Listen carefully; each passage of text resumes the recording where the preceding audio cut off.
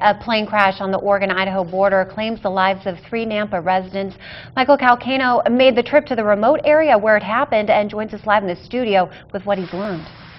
Mike and Tammy, all 3 on board, were returning to Nampa from Portland last night when their Cessna went down in a remote rocky area in northern Malheur County.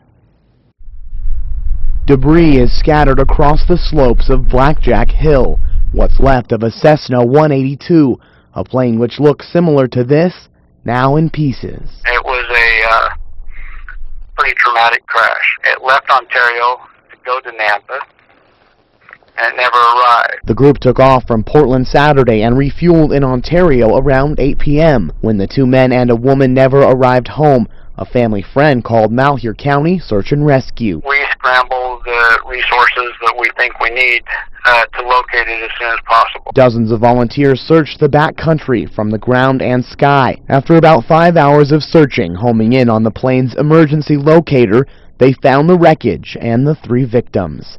It was about 7 miles off the main highway 201. KBOI 2 News made the rocky trip back to see the wreckage. Apples and other items scattered, along with a propeller. The cockpit ripped in 2.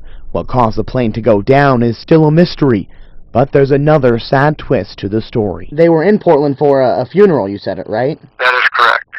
Okay. Yeah, and they were returning home. Officials say the 3 crash victims likely died on impact just before crossing back into Idaho. Federal investigators will make their way to Malheur County to try to piece together the last few minutes of the flight tomorrow. Live in the studio, Michael Calcano, KBOI 2 News, watching out for you.